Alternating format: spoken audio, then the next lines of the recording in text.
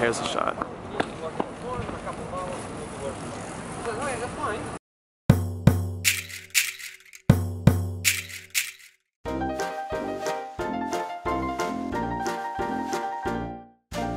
Keep it simple, stupid. This one's a classic. It's heralded as an all-time bestseller, the bread and butter of handholding. For couples who are confident in their relationship, or at least want the world to think so. The street crosser. This handhold literally saves lives. It's your chance to play hero in the relationship, so make sure you look both ways before crossing, and your beep will not go splat. Especially recommended if one beep tends to wander into the street distractedly, like beep 1, aka me. The two beeps. Just FYI, we have exclusive copyright over this handhold, so don't go trying to use it. This is our favorite way to hold hands. It's fun, it's edgy, it's two beeps. The Connor Franta.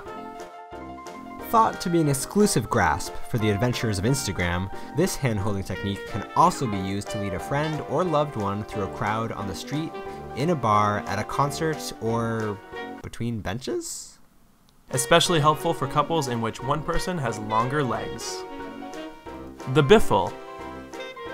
Just because you are holding hands does not mean you are dating. These two do everything together. They can pee in the same room or share an ice cream cone. Remember, pinky promises are forever.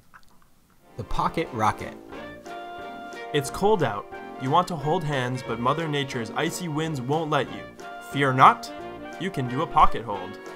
Just choose your favorite hand-holding method and stuff it in your beep's jacket pocket to stay warm. Voila! The not quite there yet.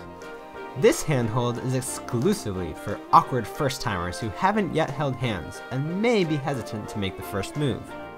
It's a brush of knuckles, a finger dance of fate. Pro tip: practice this handhold with strangers on the street before using it on a person of interest. The clammy hammy. Sometimes handholds don't go quite right. Maybe a palm is too sweaty. Maybe your fingers are ice cold. Give this fist and palm style a shot. It's pretty self-explanatory, and it's almost guaranteed that the fist has the upper hand in the relationship. The muscle. The Pluto of handholds, this fringe and niche style transcends the rules of normal handholding. This is next level stuff, and should only be attempted by those who feel comfortable popping their SO's muscle. Also useful for expressing outrage. The buttercup. Want to get intimate without touching hands? The buttercup might just be for you. It's a unique way to express affection, synchronize your steps, and keep your hand warm. Plus, it gives the option for extra butt squeezes.